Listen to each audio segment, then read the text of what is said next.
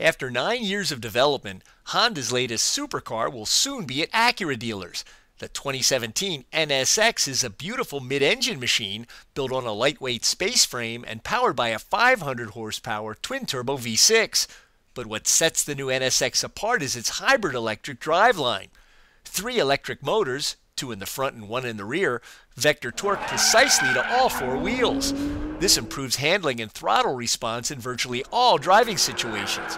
Huge carbon ceramic brakes provide incredible stopping power.